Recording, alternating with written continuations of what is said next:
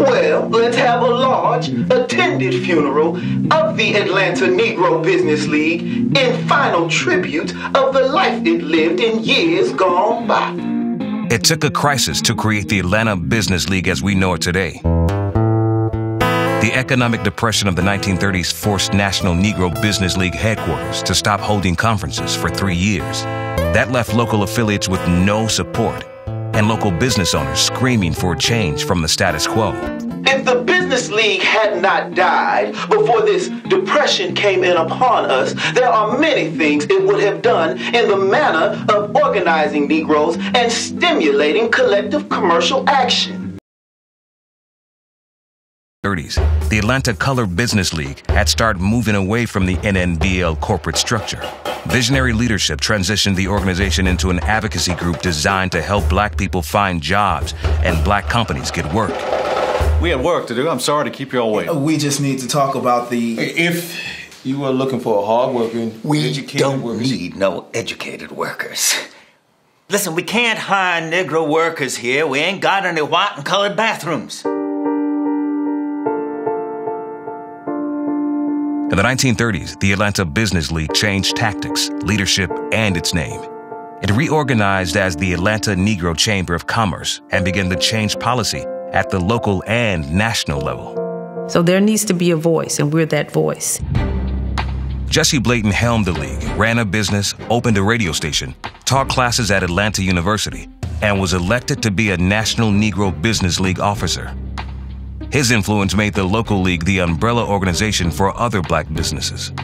Blayton also started inclusionary policies that have remained in effect for the last 80 years. As a child growing up, if there's one thing that I took away from life, beyond really being troubled at the lack of access, was the fact that we could overcome, that we are not second class to anybody, and that when we come together and work together, there's no end to what we can do. And I think, frankly, there's a great bit of that spirit that I see in the Atlanta Business League, because it is the coming together of people. Future banking executive Milton Jones played on Auburn Avenue in the 1950s when business was booming and spilling onto Hunter Street, now Martin Luther King Jr. Drive. The Atlanta Business League of the era responded to that growth by evolving again. Most notably, women such as Ruby Blackburn were involved with leadership positions, and black businesses made progress by selling their goods and services outside the black community.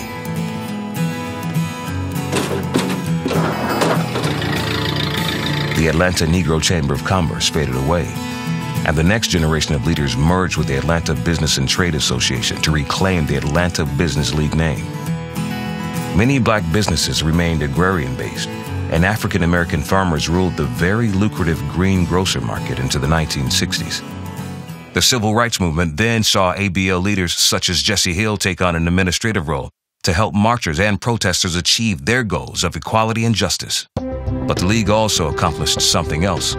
It helped recommend and usher qualified blacks into corporate positions. Then, as now, the ABL had friends in high places around Atlanta. Former Atlanta Mayor Sam Marcel says there's one reason that negotiations between black and white business leaders of the time avoided the riots and destruction that tore other cities apart. It's, black and white together, mixed, come out green.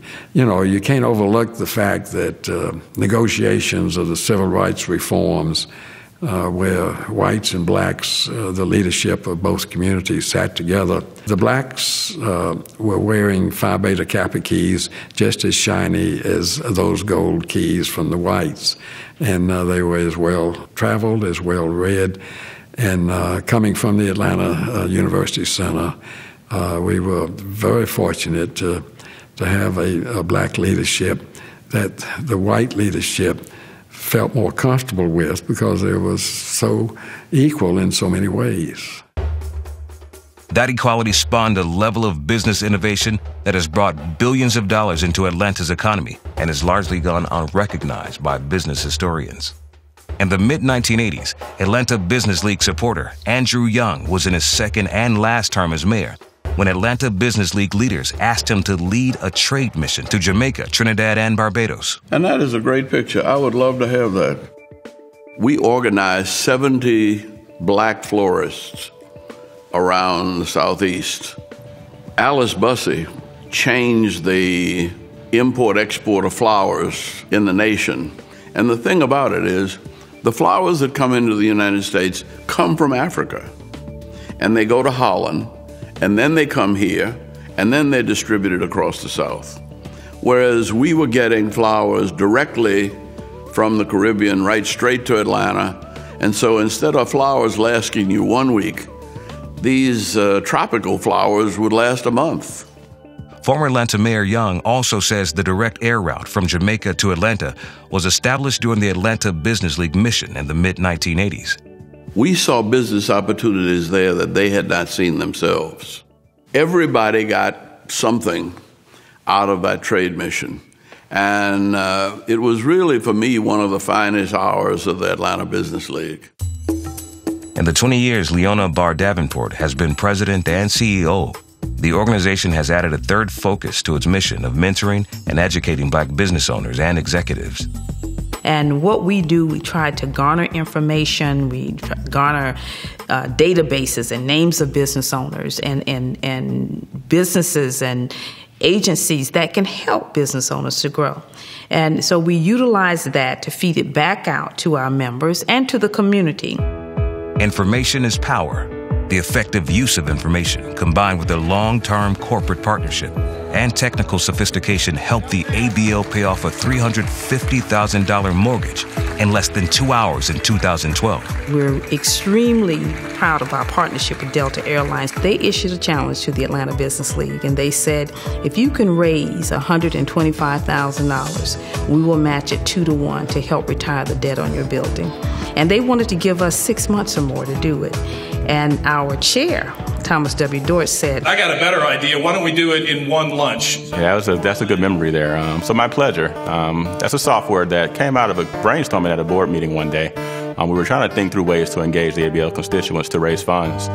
Left the meeting, went back to the office and talked to my staff, and came up with a pretty cool concept. In the end, as you mentioned, a lot of money was raised from there. Pretty exhilarating moment. From that point, what's interesting about that is that given all the accolades and the success of that event, we've actually decided to make that a product, which is actually going to market now. There are a few corporations that are looking to white label it in the market. So it's a pretty interesting story there. The entire history of the Atlanta Business League is an interesting story. It's also longer than most people realized until now. Booker T. Washington started the National Negro Business League in 1900. And from the very beginning, an Atlanta chapter existed with Atlanta Life founder Alonzo Herndon as one of the delegates to the first meeting. It had first operated under the name of the Atlanta Colored Business League, and this man, high school principal William B. Matthews, was chapter president. For 113 years, under various names and different addresses, there's always been a Black business league in Atlanta. 1933 became pivotal for the organization because it became like its members, self-reliant in the face of bleak financial prospects. I keep working and washing and washing and working. I know there's something more. There has to be something more. Maybe not for me, but for somebody like me. The future has to be brighter. The future has to be better. Somebody gonna appreciate what I did. Some way, somehow. Members who formed the backbone of the ABL 80 years ago would be awestruck by the people who lead and participate in the organization in 2013. If I were to reflect on the Atlanta Business League and where we are now, and I ran into someone from the 30s who would ask, well, what are you doing? I would say we're making a difference in today, and we're living your dream. Happy anniversary, Atlanta Business League. May you have many more.